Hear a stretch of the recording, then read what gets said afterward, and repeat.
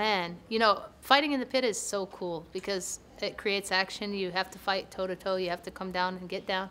That was really exciting for me because I don't utilize that enough. I mean, I like to box. I get away with boxing most of the time. So you have nowhere to run and you got to fight. And it brings out the best in me. I think the pit really brings out the best in me. How long did it take you to get adjusted to it at all, or if at all? I mean, was it something once you got started you felt? Well, we've been training there every other day in the facility here in town, and I got a little bit used to the pit, so it took an adjustment for a couple weeks, yeah. What about the fight itself? I mean, at what point did you know it was kind of going your way, and you knew it was? From the beginning, before I ever got here, I knew this fight was going my way. I'm totally confident. I don't even feel like I was fighting. I got in there and did my job. Well, what's really cool about this, I've known you a little bit over the years, and you've been frustrated with the lack of women's exposure in boxing in the United States here. You've had to fight overseas.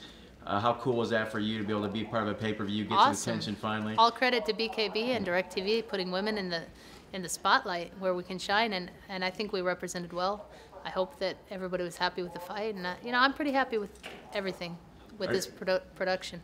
Are you the right person to carry the torch for the women here to get people excited once again? I hope so. I'll do my best. You know, I'm going to meet them halfway. I'm going to do my part, and BKB hopefully is happy with me, and we'll be doing business together in the future.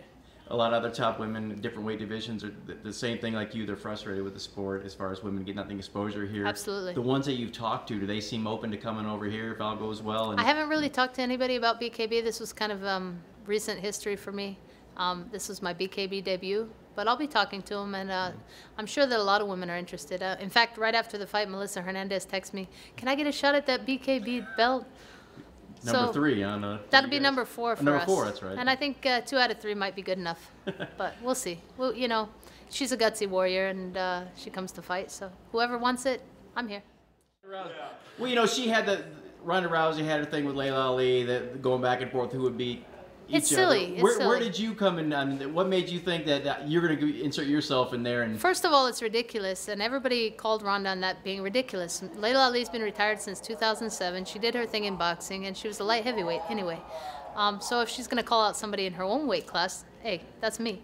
And she says she'll take on anybody in her own weight class that has a belt. That's me again. You know, I'm a 6-time world champion. She wants to go and fight the best. Good luck.